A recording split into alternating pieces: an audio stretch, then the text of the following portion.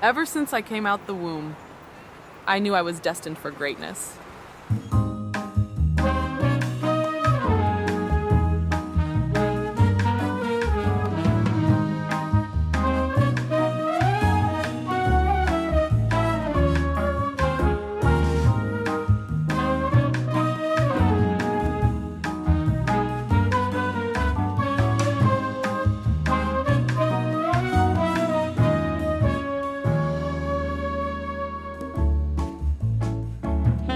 I wasn't meant to stay in New Orleans.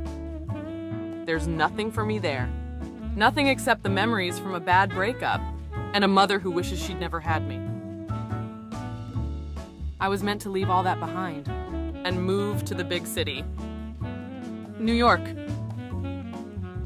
So, like a dove, I spread my wings and flew.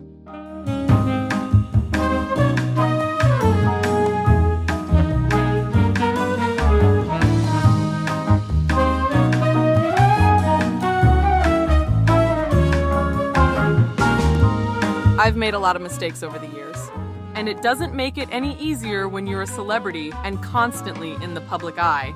The bar fights, the snowy nights, the altercations with my stans and stalkers. But becoming a model was not one of them. I'm making it to the top, from online ads to department stores to runways. And you best believe I will do anything I can to keep it that way, whether or not I get a good or bad reputation from it. But not without my best friend.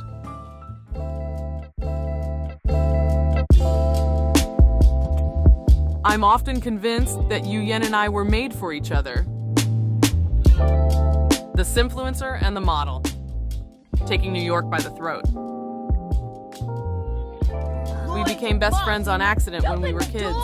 She had just moved from Tomarang and wasn't being treated too nicely by our peers, bullied for being the only Asian kid in our entire school. I didn't like that. It reminded me how I was bullied for my vitiligo. So, I stood on business.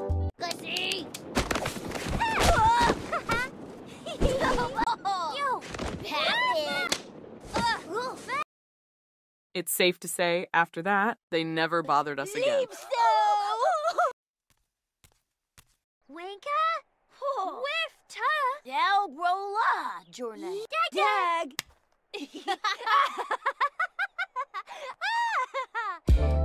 And the rest was history. Where she goes, I go. And where I go, she goes. And that included 1,300 miles away from home. She was over New Orleans anyways. The lack of diversity, the weather, the dating scene. As a hopeless romantic, why not look for love in the big city? And gain 2 million Simstagram followers in the process.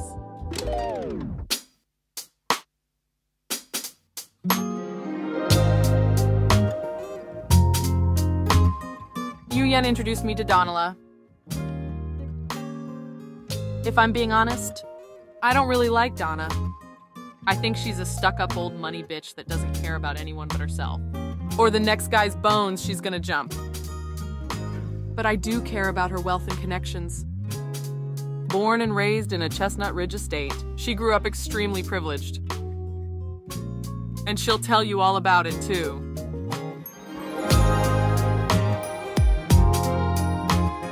Her parents, Whitaker and Margot Haze, made their money from the nectary Whitaker inherited from his mother, who inherited it from her father, and so on and so on. She has it all. A Chestnut Ridge nectary, a vacation home in Solani, 3 horses, a fantastic nose job, a trust fund, everything. Every goddamn thing. And she didn't even appreciate it. Rehab, arrested countless times. Boarding school. Whoa. But she's cleaned up. Or at least mostly. And now lives off her parents' money here in New York. She's never worked a day in her life, with the exception of her paintings, which I will admit are awfully good. And even though Donna is a spoiled, rotten brat who I believe is the epitome of everything terrible in the world, she was a whole lot of fun. Like I said, she's mostly clean. She loves men, sometimes more than one at a time. She loves to go to the club, and somehow she knows everyone there is to know.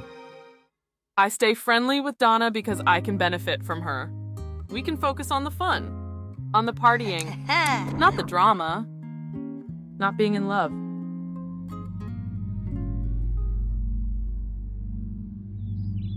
Oh. Insula.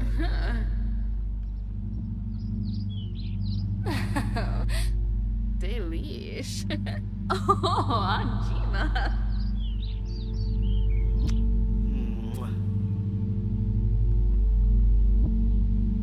Yabakoi, Turu, Batanabi Finosa Galarga, Stum Satura, Jessene Clonkus, Ibne Fran Odine, Barban, Jaska, Ron Gorge Variki, Lamina, Quax, Bara Hishna, Fuck love. It's overrated. Useless. Luckily for me, I met someone who feels the same exact way.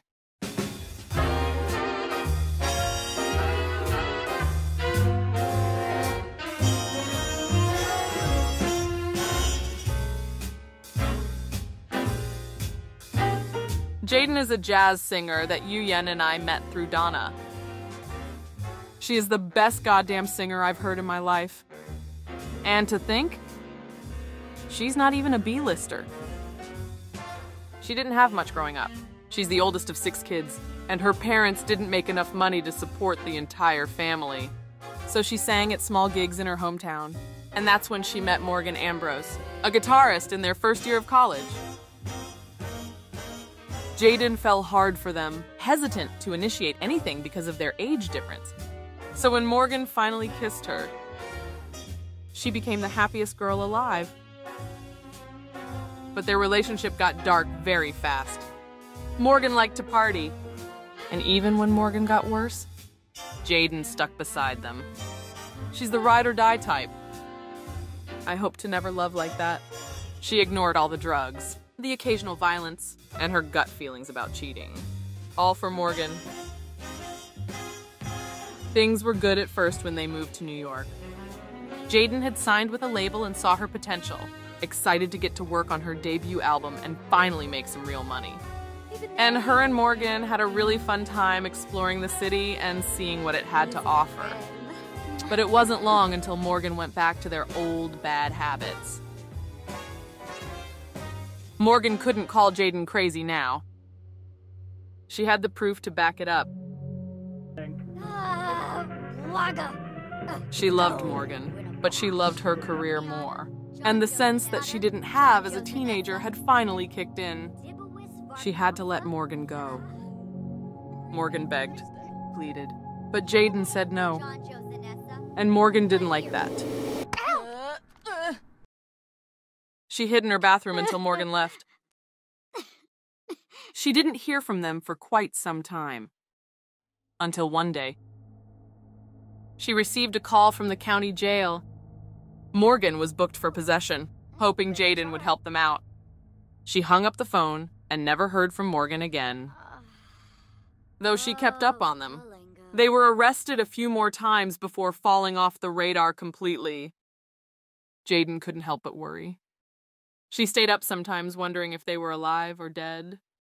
And even though she knew she shouldn't, she missed Morgan deeply and would do anything to have them back. But she can't. So she keeps their memory alive in her music. But being in the spotlight comes with its own problems. Problems created by cowards that can hide behind a screen. There is someone targeting me and my friends, sending tips into gossip social media pages that contain all the intimate details of our lives. And the worst thing about it is that we don't have a clue who is doing it. You can't trust anyone in this world. Everyone is jealous of you. Everyone is out to get you. Everyone wants what you have. Or some hate you so much that they'd do anything to see it taken from you. And recently, Instead of this anonymous trash sending these tips to gossip accounts, they decided to create their very own blog dedicated to me, my friends and other models, Simlebrities, and Simfluencers in New York. It's called Scandal Sim. And right now, I'm their best advertisement. I guess we'll just have to wait and see who slips up. Until then, I'm gonna continue making this city my bitch.